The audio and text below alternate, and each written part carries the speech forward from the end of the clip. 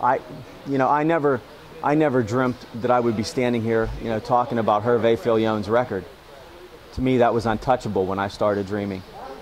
When I started racing, I dreamt of winning 1,000 races. That was a big number, it seemed. I still haven't got to the countdown yet. 21's a long way off. Still a lot of things have to go right. I wish it was as easy to win races as everybody, thinks it is. It would be over with last week. But, I'm reflecting a lot the last couple weeks since I started driving horses, and it's been a lot of work, and everybody's been so supportive and behind me.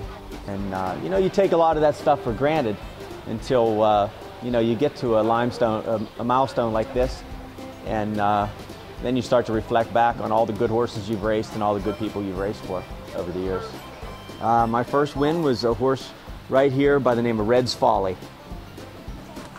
I remember the 2 previous weeks she should have won, and I made mistakes in the race. And I think that she was so much the best that night that all I had to do was stay in the sulky and she'd win.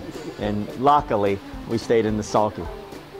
Well, every race I go into, I pretty much have a game plan before the race starts. It's a lot like being quarterback, I would guess, to compare it to something, is you have a game plan, but in case when the gate opens, it doesn't look like it's going to unfold that way, you've got to go to plan B or C, have a check off. So, that's number one, you have to do a lot of reacting when the gate opens. And the older you get, that's what's so great about this business. Nothing helps you more than experience.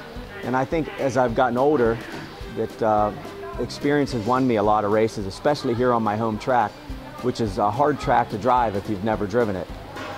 And that shows when the drivers from out east come in here, a lot of times they'll struggle. But I feel it's a huge advantage for me. My favorite harness horse is going to have to be the horse that I'm racing this year. His name is Sweet Lou, who's won major stake races and was the Breeders' Crown champion last year. So we're looking for big things out of him. Hopefully my second Adios winner. I surely want to set the record here, and I hope it gets done here. I always loved horses, and to be able to do something that involved horses and be successful at it, it's just like icing on the cake.